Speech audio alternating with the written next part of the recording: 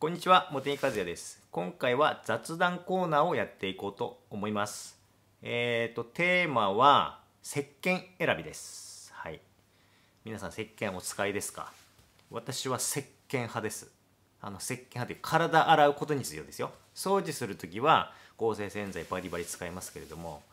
体を洗うのは私も息子たちも家族全員石鹸なんですよね。液体石鹸も使えますし、固形石鹸も使えます。で、同じように石鹸派の皆さん、どんな基準で石鹸選んでるんですかね。雑貨屋さん行くと可愛い感じの石鹸とか、ちょっと使ってみたくなるような匂いの石鹸とかいろいろあると思いますけれども、あとはこだわってる方だったら無添加じゃないと使いたくないっていう方もいますよね。添加物が少しでも入ってるのは使いたくないっていう方もいると思うんですけれども、そ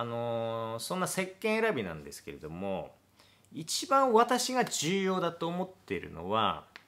その石鹸に使われている油脂成分は何なのかっていうことなんですよ。で、無添加石鹸って言ってもどんな油脂で作られているかっていうのまでは詳しく確認できないものが結構あるんですよ。特にちょっと安めの石鹸はそうですよね。無添加石鹸とか書いてても、じゃあ何の油から植物油から作った石鹸なのかっていうところが全然どこ見てもわからないっていうのよくあるじゃないですか。石鹸は油とアルカリ剤を混ぜて作るので必ず油が必要なんですよね。で、その油が何なのかで肌との相性があったりするんですよ。例えば、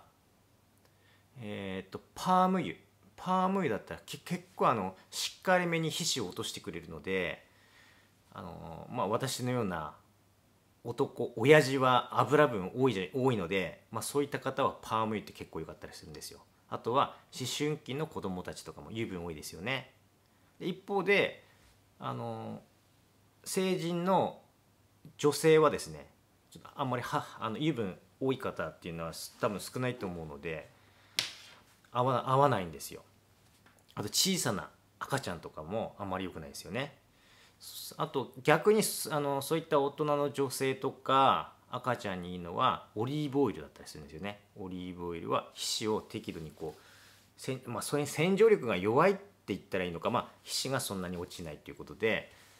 そういった油脂成分で全然同じ無添加石鹸って言っても変わってくるんですよ。で、それをまず一つ覚えててもらいたいのと、あとは例えばオリーブ石鹸ってあったとするじゃないですか。米油石鹸でもいいですよ。米ぬか石鹸でも。でも必ずしも油脂成分のうち 100% オリーブオイルだったらオリーブだけ、米ぬか石鹸だったら米油だからだけ作ってるってことも限らないんですよ。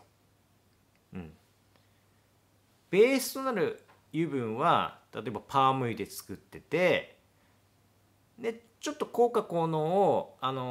打ち出したいがためにちょっとオリーブオイル入れてますよとかパーム油入れてますよ、パーム油じゃない、そういった他の油入れてますよなっていうこともあるわけですよ。私も固形石鹸作ってますけれども、もちろんそういったのもありますよ。例えばラベンダーの石鹸出してるんですよ、私。それはベースとなる油脂成分は一番いっぱい作ってるのはオリーブオイルですよ。で、他にもですねパーム油使ってるんですよ。パーム油入れないと硬くならないのでしょうがなく使ってるんですよね。そしてラベンダー油も使ってるんですよね。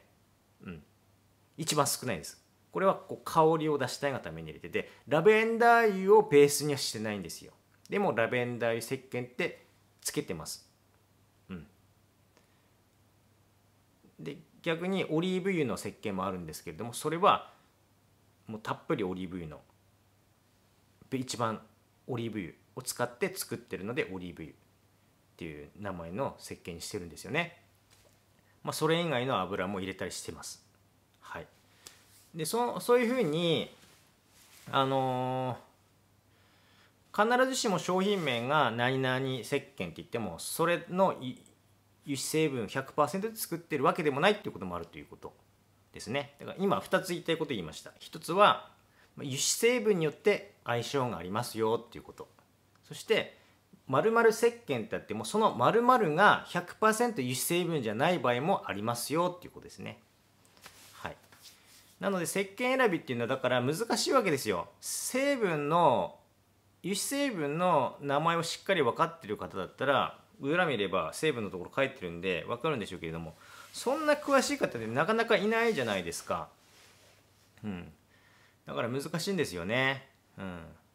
安価の無添加石鹸には何々石鹸っていう形で書いてないし、でちょっと高めの石鹸には何々石鹸って書いてるけれども、その何々が必ずしも 100% 入ってるわけじゃないということで、それが分かればいいのになって思っているんですよ。で私も石鹸始めて間もなく楽天の方にですねショップサイトをオープンさせる予定なんですけども、そういったところを本当事細かく詳しく説明していきたいなって思ってるんですよ。そして今度液体タイプのオリーブ油石鹸出すんですね。商品名はもうシンプルですけれどもオリーブ泡石鹸っていう、その石鹸はもうすごいんですよ。油脂成分 100% オリーブ油なんですよね。そしてあれですよ、液体ですからもうなかなかあまりないですよね。固形だったらあるじゃないですか、オリーブオイルのやつ。液体のオリーブオイル 100% ってなかなかないので、それがですねもう間もなく完成になります。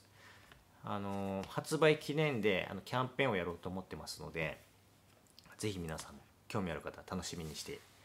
いただければなと思ってます。はい、そんなところで終わります。どうもありがとうございました。という感じで私のチャンネルでは日々の掃除の仕方や洗剤の選び方など汚れ落としにフォーカスした内容を発信しております。もし今回の動画が参考になったということでしたらチャンネル登録の方をしていただけたらとても嬉しいです。はい、ということでこれで終わります。どうもありがとうございました。さようなら。